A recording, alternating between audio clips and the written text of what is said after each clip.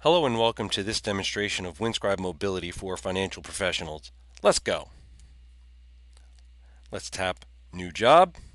Let's put in our client name, Charles Jones, and let's begin dictating our note. I held a conference call with Mr. Jones, Andrew Buck of Mega Mutual Fund, and myself on September 11, 2017 from 9 a.m. to 9:30 a.m. to discuss the performance of their strategy, as Mr. Jones was down 29% since he started with them in October 2016, period and paragraph. While Charles was not happy about the performance of the account to date, he felt that Andrew's discussion about Mega Mutual Fund's investment process and reasons for holding the securities that they own was very logical, period. By the end of the conference call, Charles agreed to leave his money with the manager for the time being, period. Okay, let's go ahead and send that off for speech recognition and correction by my assistant.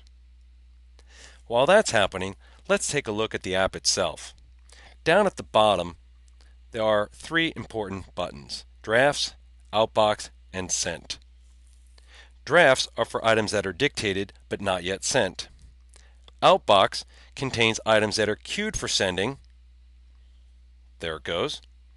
And then, of course, Sent confirms that the server has received the job and tells you its status, in this case, waiting for typing. In a few moments, we'll see another status indicator showing that the draft text for this job has returned. As you can see, we now have a draft text icon.